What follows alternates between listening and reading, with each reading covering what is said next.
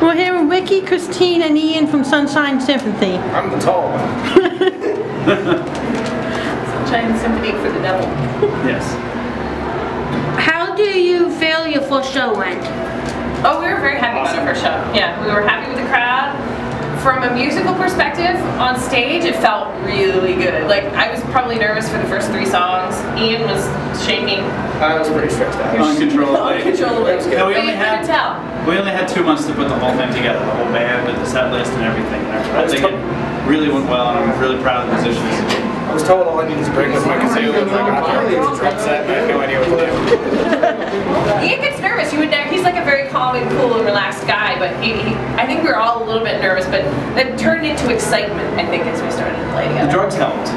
Absolutely. We don't do drugs. How did you pick your name?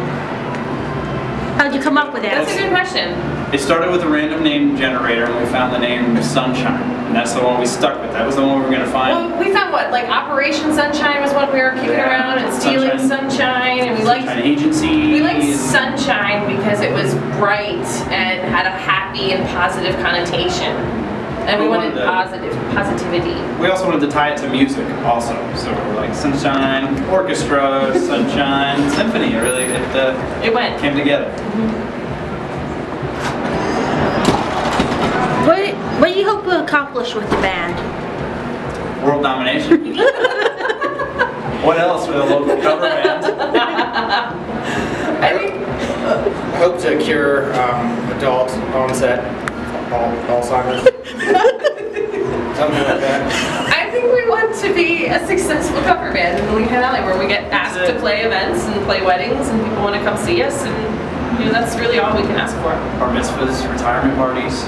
Bachelorette parties. Bachelorette parties. Bachelor parties.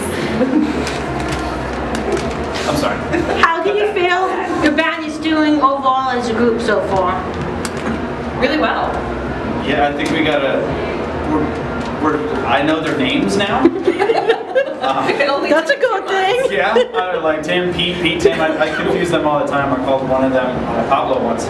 I think there was an instant band chemistry, and I think that was kind of apparent when we were on stage already in our first show. It kind of showed, but I think it's only going to get better and better. So that's exciting. Now I know you each have been in several bands in the past. So far, how do you feel that Sunshine is compared to other bands you've been in the past? That's a iffy question. you don't want to answer that question. No, I think like I just earlier said, it already feels really comfortable. So it takes time a lot of times in bands to get to know one another and kind of feel comfortable enough on stage together to show like your true self. I don't know how else to describe it, but I feel like it takes some time to do that, and we kind of accomplished that right away, so it's always cool. I think the musicianship of this band is probably top-notch compared to the bands that I've played with. Even though I found some of them on Craigslist, We found Tim on Craigslist. What a great find. Not even in the music section. He was selling a furnace. It was awkward. It was awkward.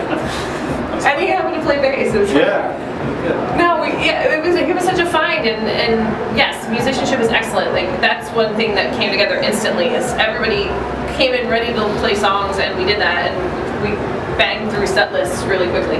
Absolutely. In bands you've played overall, what would you say is like a show that you'll always remember for one reason or another? Good, bad, both, indifferent? Memorable shows. With any band? Any band. Any band you've played with? Playing with the Blues Brotherhood. I had a really great show, BB King's, in New York City with Tom Bones Malone, Lulu Marini, Alan Rubin, the original Blues Brothers horn section. So for me, at least, that was one of my better shows. More memorable. There's always stories playing with She Said Sunday. I mean, there were road trips that we took that were a lot of fun. There were a couple times where we blew fuses in places. I mean, playing Music Fest is always awesome. The big high bonfire you blew the generator the one year. Yes, yeah, blowing the generator.